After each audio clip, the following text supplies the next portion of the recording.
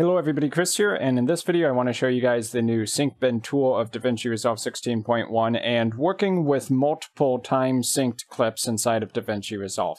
So what I'm talking about is when you have multiple cameras rolling at the same time for the same scene, and you want to be able to switch between those cameras, but you want them to be synchronized together so that when you do a cut from one camera, it's the exact next moment or frame that you would experience when you switch to that second camera. And the way that DaVinci Resolve handles this is that it will automatically synchronize your clips based on the timestamp of those recorded videos. So if it knows that a video was recorded at 6 p.m. and another video was recorded at 6 p.m., it will automatically have those synchronized together. So after you've imported multiple clips of the same time and location to your media pool, if you click on one of those clips and you go over to the sync bin, which you will find in the cut tab of DaVinci Resolve 16, which is relatively new, then what you should see is all of the cameras lined up from top to bottom. So you see camera 1 and 2 here, but you can have many more cameras at the same time than that. And so while you have the sync bin open, you'll have each of those clips lined up as camera 1, 2, 3, and so on. And over on the right-hand side in the preview window, you'll also be able to see the preview video for those different cameras.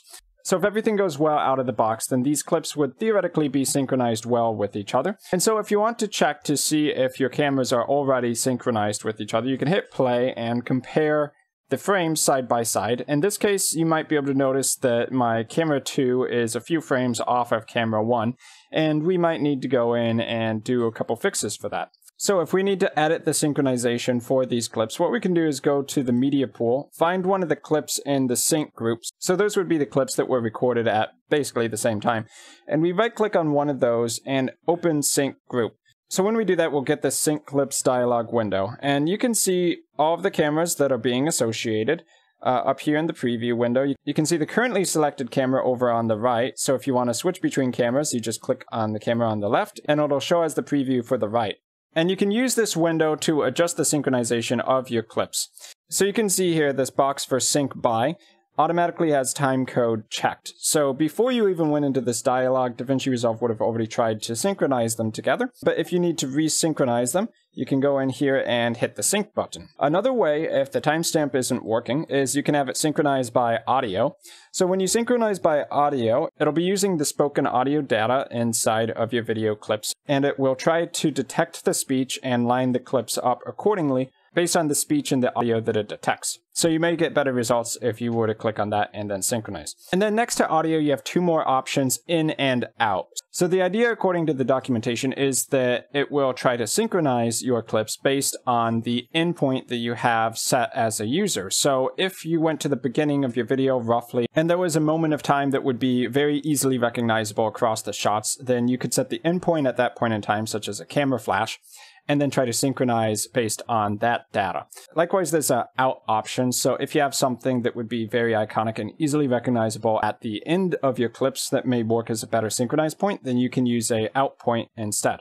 So if none of those four options actually get your clips lined up perfectly, you can manually adjust the cameras until you get it right. So what you can do is find a point in time across your clips that is really easy to recognize. Like right here, you can see the finger is touching this pen here on the table.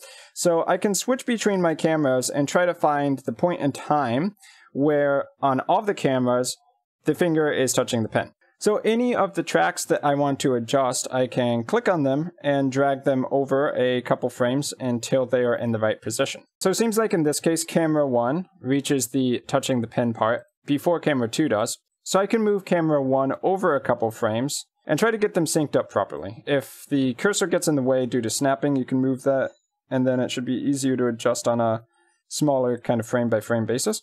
So now if we go to where camera 1 is touching the pen right there, and we switch to camera 2, we can see that it's a little bit closer to being synced up. And if we want to make sure that the manual synchronization is good, we can hit play and watch both cameras at the same time, noticing that the movements should be roughly in sync, and I think that's not too bad right there. So we can go back here to where the finger gets touched and switch to camera 2, and it looks roughly right. We may have gone a couple frames too much with the top, so I'll try to snap that over with the cursor tool.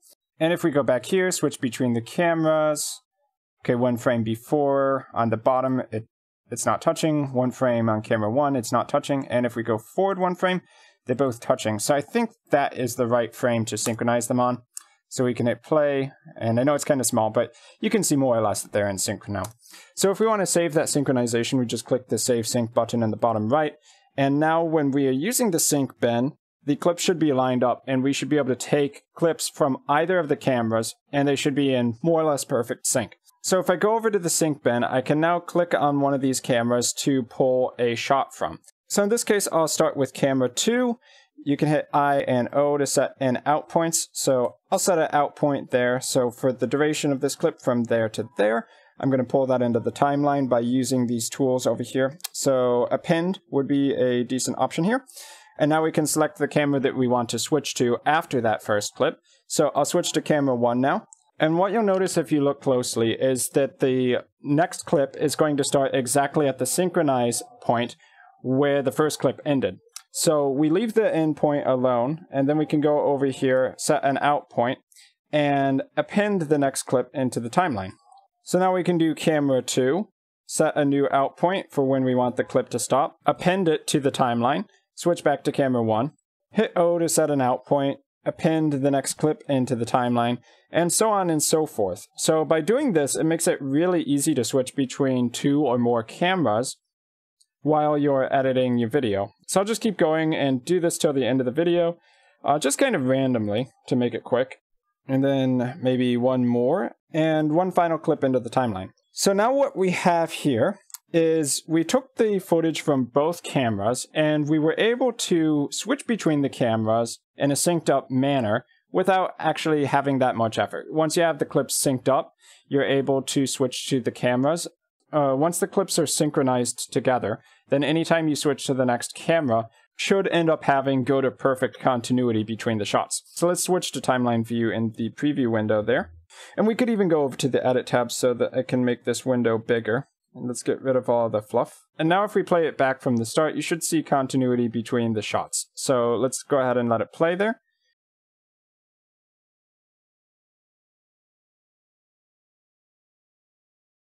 And we can let it play one more time. The main point here is that the clips are roughly synced up with each other. If you actually get the automated syncing and you get it perfect the first time, or that's even better than having to do a manual synchronization. And this would obviously be really handy if you had a real scene where you had maybe more than 2 cameras and they were from drastically different shots, but you still wanted them to be lined up for continuity's sake. So that's pretty much going to be a basic introduction to the sync bin. Remember that if you want to use it, go over to the Cut tab and use that form of editing with the sync bin tools. And if you need to open up the sync clips window for resynchronizing the clips, then find your clip in the media pool, right click it and do Open Sync Group. And then that will get all of the clips with the same timestamp opened up in this dialog where you can synchronize it using timecode audio in, out, or manually synchronizing it like I did. So that's pretty much going to be it for this quick tutorial in DaVinci Resolve 16.1. I hope that you guys got something out of this. I've been Chris, thanks for watching, and I'll see you guys in my future video content.